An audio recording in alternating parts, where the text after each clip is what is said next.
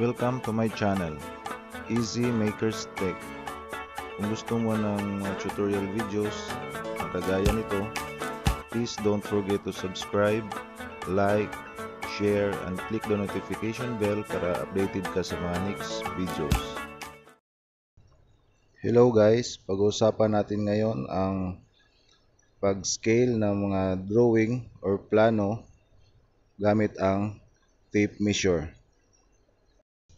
Karaniwan nating makikita sa scale ng mga drawing or plano ay 1:100, 1:50, 1:25, 1:20 at saka 1:10. Tandaan nyo lang guys, ang 1 cm is equivalent to 0.01 meter. Example natin itong drawing na to, ang scale niya ay 1:100. Makita sa gilid ng drawing. Yang nakabilog at saka may arrow. Ang scale ay 1:100. 1 meter is to 100 centimeter.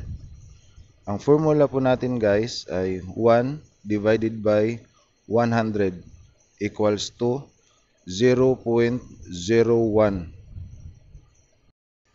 Yan po ang formula para makuha natin ang ratio na 1:100. Dahil ang 0.01 ay equivalent ng 1 cm, ang 1 meter sa actual ay equivalent ng 1 cm sa drawing o sa plano. Yan ang sukat mo sa iyong scale. Another example guys, ang scale ng drawing na to ay 1:50. Yan, nakabilog at may arrow.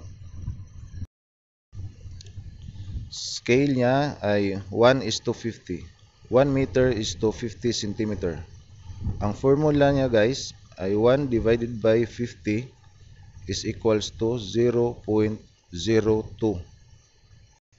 Yan ang sukat pag scale natin. Dahil ang 0.01 meter is equivalent to 1 cm, ang 0.02 is equivalent to 2 cm. Yan ang sukat natin pag scale natin sa drawing. Ang 1 meter na sukat natin sa actual ay equivalent ng 2 cm na sukat natin sa drawing or sa plano natin.